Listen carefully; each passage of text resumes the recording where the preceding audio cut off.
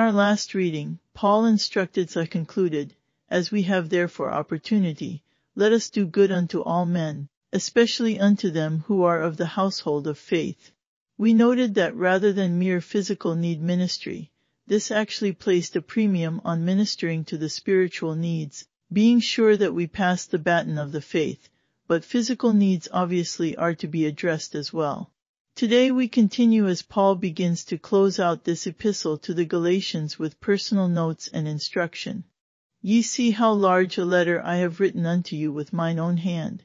As many as desire to make a fair shew in the flesh, they constrain you to be circumcised, only lest they should suffer persecution for the cross of Christ. For neither they themselves who are circumcised keep the law, but desire to have you circumcised, that they may glory in your flesh.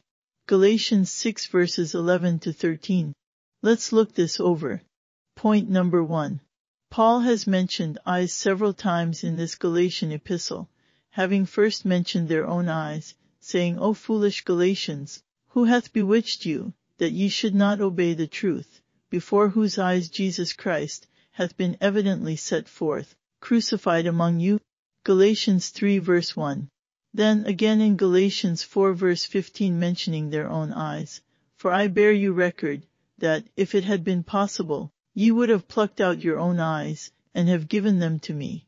And now he notes something about how large a letter he has written, as he is at this point is writing with his own hand, likely due to his eyesight issues. Point number 2. With this personal comment made, Paul turns back to the false teaching of them of the circumcision. He notes of them, as many as desire to make a fair shew in the flesh, again making a clear link between attempted law circumcision obedience as actions that are of the flesh. Point number 3. And remember, Paul had just noted, now the works of the flesh are manifest, then giving a long laundry list of such works. With it a given that works of the law are equal to works of the flesh. Paul essentially questions why the Galatian believers would allow the circumcision to even suggest that they seek this path. Point number 4. Continuing in his comments of those of the circumcision, stating that they constrain you to be circumcised, only lest they should suffer persecution for the cross of Christ. So not only were they of the circumcision preaching the teaching law obedience and circumcision of the flesh, there was actually persecution for those that instead rested in the finished work of Christ at the cross, and thus that refused to be constrained. Point number 5. Of them of the circumcision, Paul concludes, for neither they themselves who are circumcised keep the law. This is said, remembering the words of Peter at the Acts 15 Jerusalem Council, where he said of pressuring Gentiles to keep the Mosaic law, Now therefore why tempt ye God, to put a yoke upon the neck of the disciples, which neither our fathers nor we were able to bear? Acts 15 verse 10. Point number 6.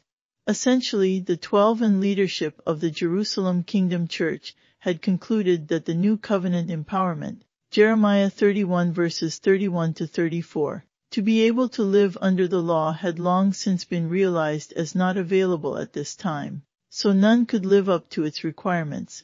So, with this as a given, Paul concludes of the circumcision that they only desire to have you circumcised, that they may glory in your flesh. Believer, recognize that Israel's new covenant did not come due to their rejection of Messiah. In fact, the body of Christ has something so much better than the new covenant as we live under grace, not law. Further, as with the Galatians, any who push Israel's kingdom, the new covenant, on the body of Christ are ultimately only wanting to glory in your flesh.